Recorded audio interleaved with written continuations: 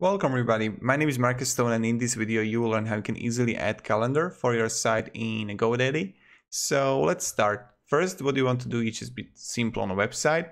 Let's just click here on add section and let's write here calendar. And you're gonna see here the calendar right here, or you can go with like appointment and services. You can really choose which one you like, but we are going to see like upcoming events. Let's click on add.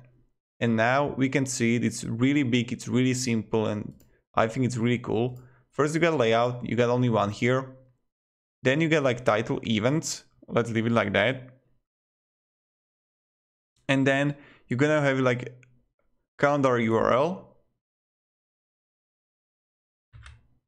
Or you can just easily add events by yourself. So it's right here. So we can go with add event. Okay, so the first event is evenings in the park. We can change it to whatever, Spider-Man Homecoming, right? Come and look how Spider-Man is going to save the town from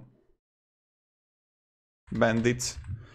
Now you got like event start time. You can go like with the same 6 p.m. and change it, or like all day event. Let's go with all day.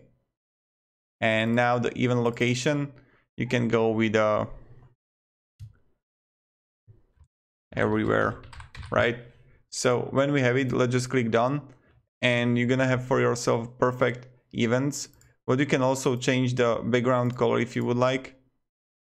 It's like the black one is pretty cool, I think. So yeah, also you can link it, but you can also like show me display your calendar, and you can go with the Google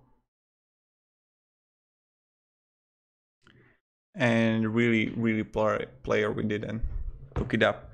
So this is how you can change the calendar, and this is how you can do it. So yeah, let's go with the 2020. Yeah, you're gonna have like also the past events here, which is, I guess, pretty cool.